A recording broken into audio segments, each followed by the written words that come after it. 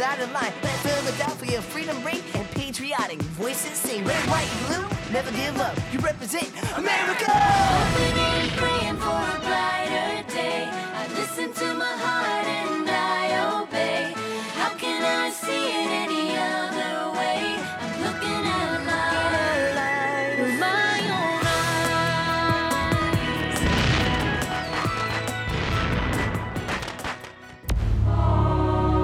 Today on Liberty's Kids. Our fleet has finally arrived nearby at Chesapeake Bay. It will carry our troops to a position from which we will crush the rebels once and for all. Cornwallis will move to near Yorktown, where he'll wait for the British fleet to arrive in Chesapeake Bay. When his ships arrive, he will attack us. Admiral de Grasse will have 29 warships and 3,000 troops. Our army and Rochambeau could march south and join Lafayette on the other side of Yorktown. We would then be surrounding the British by land and by sea. So the army marches south. It could be the huge victory we've been hoping for.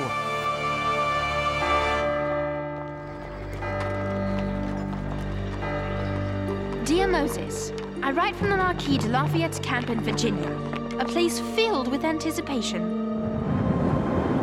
Attention! Lord Cornwallis and his British troops are nearby at Yorktown. On one side of him is Chesapeake Bay, which we hope will soon be filled with French warships.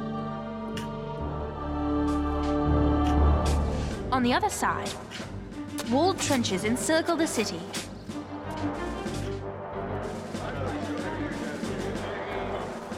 I wait far away from those walls, with Henri and the Marquis, for the armies of Generals Washington and Rochambeau to march here from New York.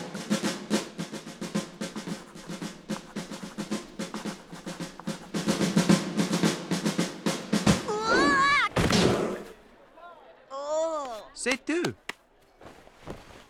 Thanks to a Negro spy whose name I dare not write down, Cornwallis suspects nothing of General Washington's trap and plans to remain in Yorktown. Your brother Cato is here. Our spy saw him. He is a soldier fighting with the British to earn his freedom. Moses, I fear a terrible battle, but I also dare hope that, if the French fleet arrives here in time, it will be the final victorious battle of this, our long war for freedom.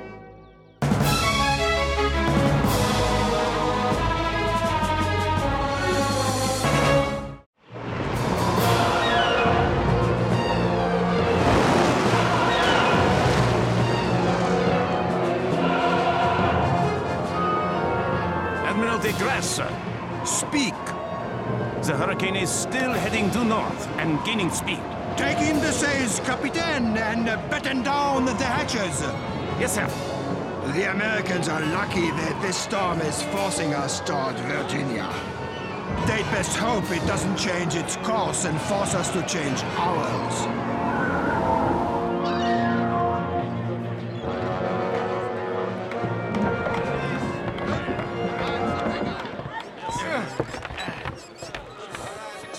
Masterman, plus vite! We must hurry to join Washington in New York. General Rochambeau, do you truly think it's possible for our army and Washington's and de Grasse's fleet to reach Virginia before Cornwallis leaves or is joined by the British fleet? I do not know, Duke. So many things must go right, and so many things can go wrong.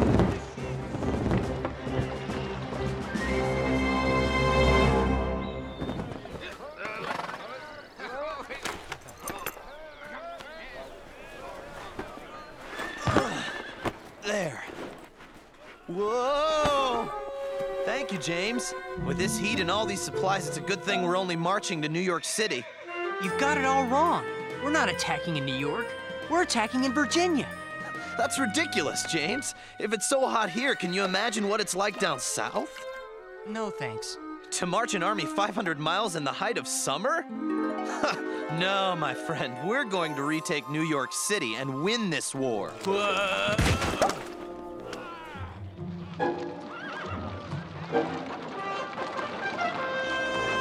Sir, some of the men are betting each other on whether we're marching to New York or Virginia.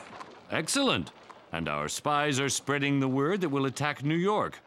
Our only hope is to be well on our way to Virginia before the British realize that's where we plan to attack them.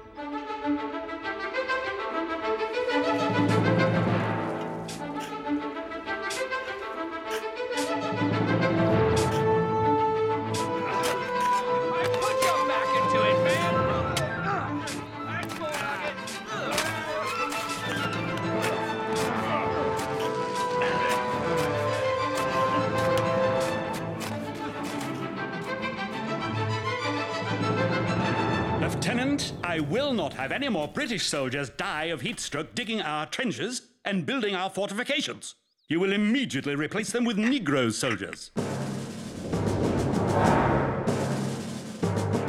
Present. Arms. Right. Face. Forward. March. Halt.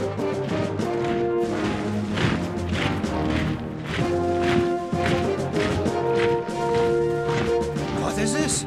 Too many British soldiers are dying out there, so they're sending us in their place. That is not right.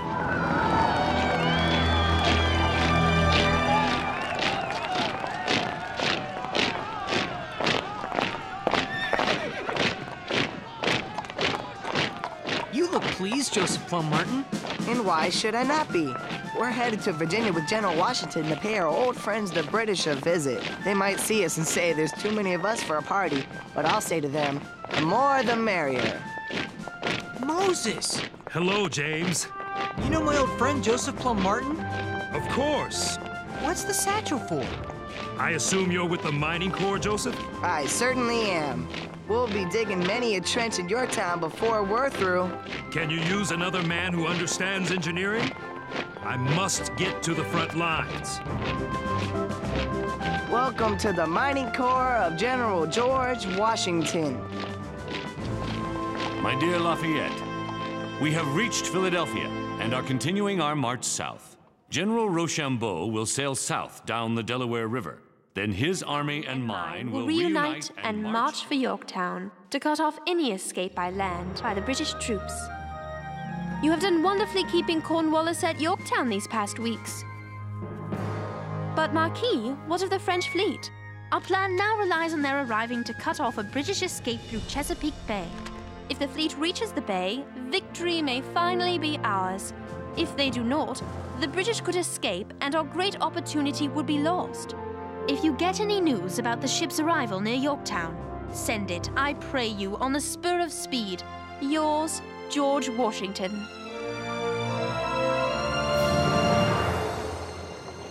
General Rochambeau, our army is moving nicely down the river. Bon, let us hope the French fleet of warships is moving just as nicely into Chesapeake Bay. General! Qu'est-ce que c'est?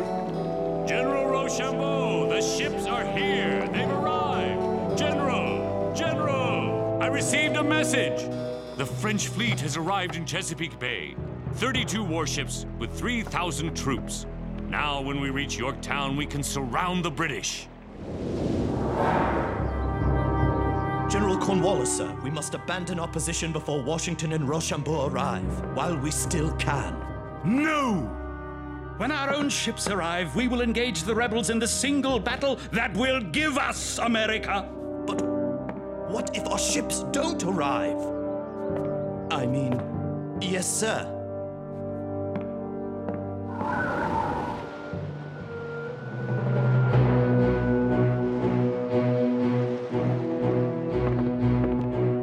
Those ships are not ours. They are British. We are not ready to do battle. Admiral de Grasse, if the British attack before we get into formation, they'll tear us to pieces. Prepare to meet them. All hands on deck! Signal the fleet! Run the cannons out! Weigh anchor and hoist the sails! Full speed west-southwest! Battle line formation! Fire when in range!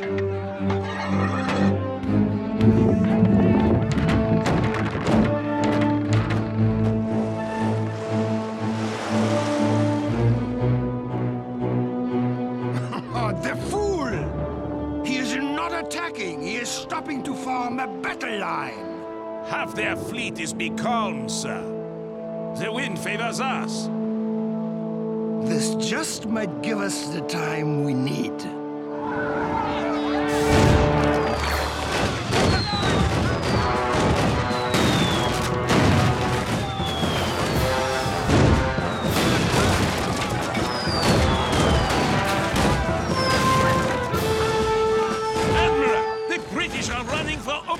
Ceasefire! Ceasefire!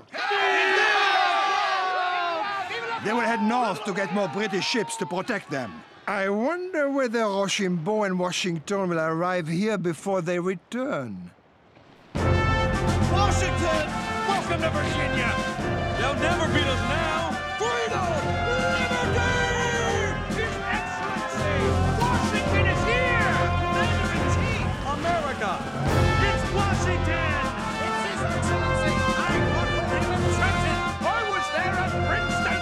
My dear Marquis. Hello, James. Hi. Mon ami! Okay, Henri. I'm glad to see you too. Can we just shake hands? We must take Cornwallis, or be all dishonored. Your Excellency, take him we shall.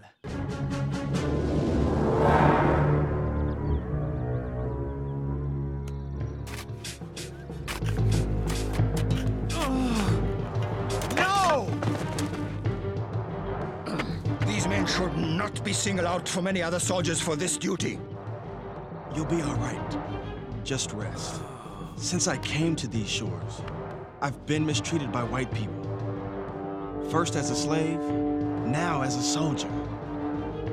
There must be good white people. Show them to me. Please, show them to me!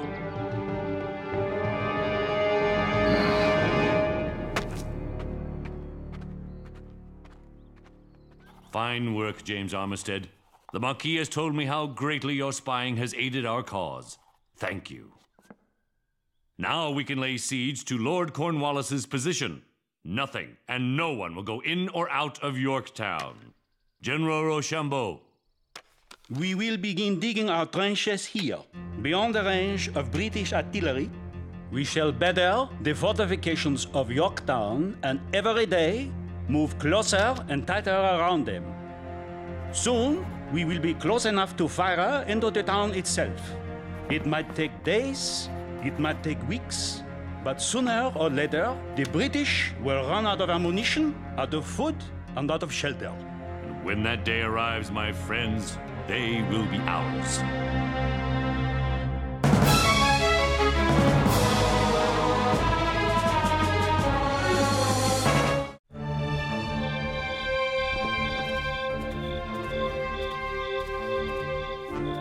All right, boys. Let's dig these trenches for all we're worth.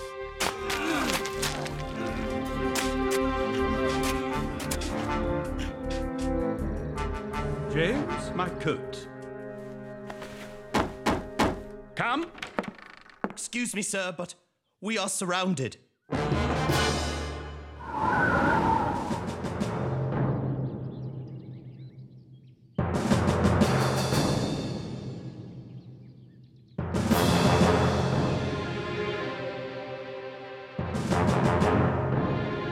There is no escape from this place. They have only light artillery that cannot damage our fortifications. We are not in danger. Brothers, eat while there is still food.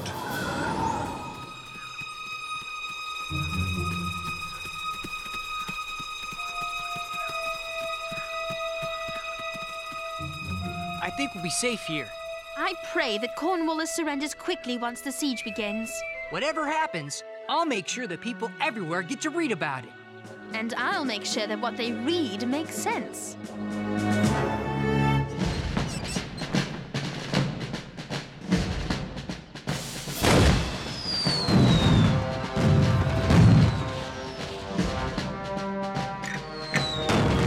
What's this?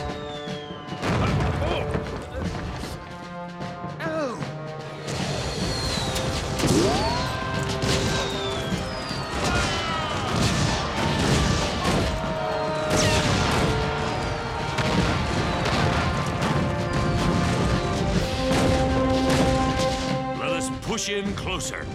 Dig more trenches here.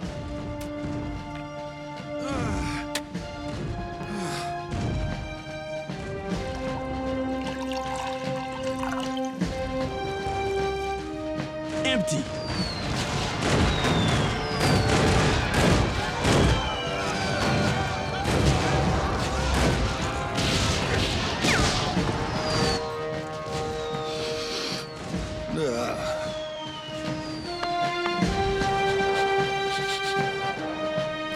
Disgusting. General Lafayette, Colonel Hamilton and our French friends are only 200 yards from the walls of Yorktown. We are now close enough to fire over the walls and into the British position. General, what will be your first target? We shall pay a visit to General Cornwallis himself. They can't last much longer in there. General Clinton, because of this siege, we no longer have enough food or water to sustain all our men. I'm afraid our Negro soldiers will have to fend for themselves. Stop! Where are you sending those men? No! They are soldiers. It's too dangerous. And they are unarmed. Do not send them out of the fortifications. Over there! Seek cover! We risked our lives for the British. You promised us our freedom. Even if we survive that, they'll capture us. They'll make us slaves again. Get down! What's that? Fire! Could I use your spyglass? Cato! It's my brother! Fire! Cease fire! Stop firing! No! Moses, no! Get off me! I've got to get out there! No! You can't help him! We need to get out of the line of fire! Come here! Here! Come! I'm going to help you! I'll hide you! Hurry! Trust me!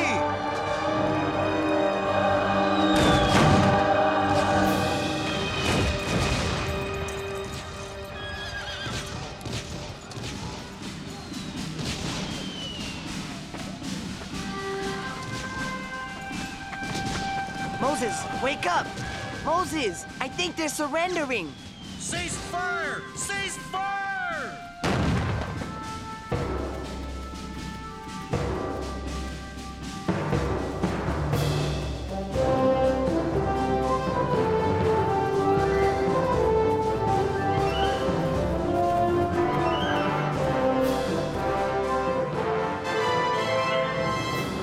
General Cornwallis surrendered, and the British had to lay down their arms.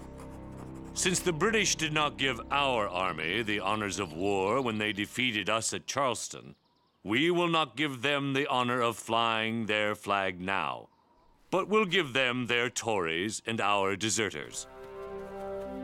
We do not want them among us. Excuse me, Your Excellency. May I ask you something, please? Of course, Sarah. What will happen to the Negroes who have fought with the British? They will be returned to their owners. Sir, that is outrageous! Sarah, you don't talk to His Excellency like that. Joseph?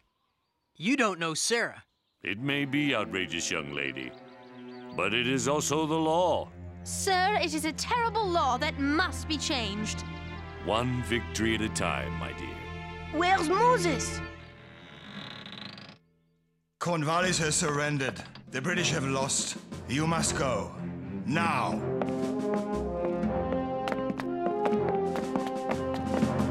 I have to know, why are you helping us? We're just a bunch of slaves to you. You men are not slaves. You are soldiers. You deserve far more aid than I'm able to give. Sir, what is your name? I am Captain Gottfried Hiltz. Thank you, Captain Hiltz. Hurry!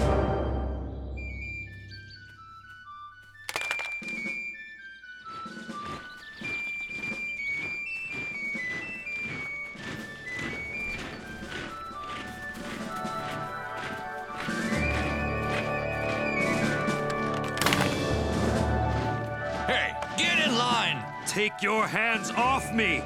I am a free man! Cato! We won! Cato! Cato! Cato!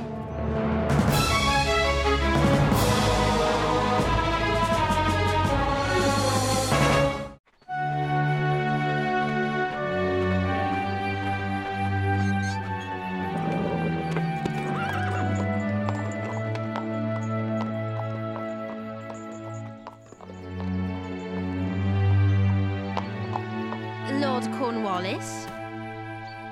I will help you, James Armistead. You have my word. You will be free. When I am, I will call myself James Lafayette. You? You are with the Americans? Yes, sir. I am an American. I despise the colonies. General Washington, now that you've won the war, what's next? We haven't won yet, James. The British still occupy a great deal of our country. You write your story, lad. I must prepare my tired men for our next battle.